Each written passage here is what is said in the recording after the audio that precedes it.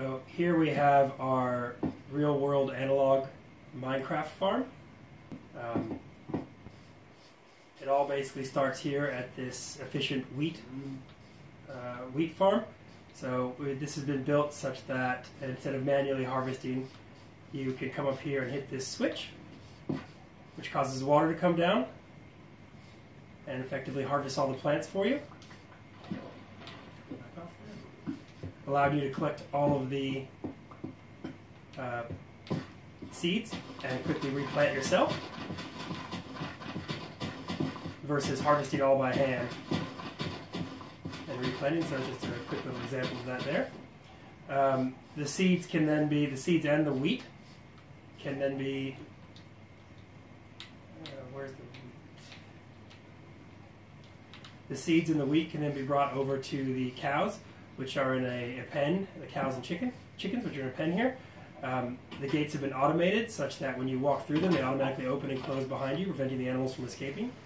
So you can feed the the seeds to the ducks, which allow them to reproduce. Also helps them generate eggs for food. The same thing happens with the cows, causing them to reproduce and generate leather and meat and things like that, which can be cooked and eaten.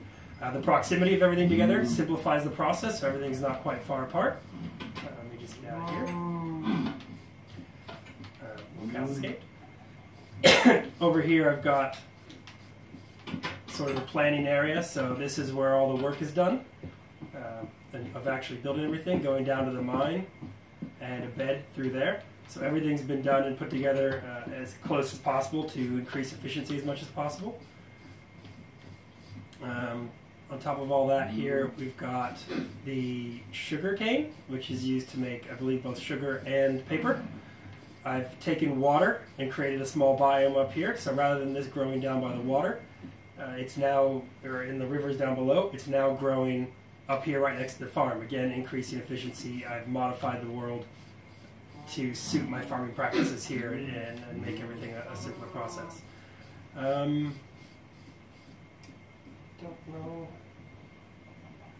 Yeah, but basically, essentially, I've used technology in the mining or the harvesting of the wheat, of the opening and closing of the doors, modifying the world around me such that everything is a bit easier, a bit more efficient. So the animals are closer, all the food sources are close together, all of my farming equipment is close together.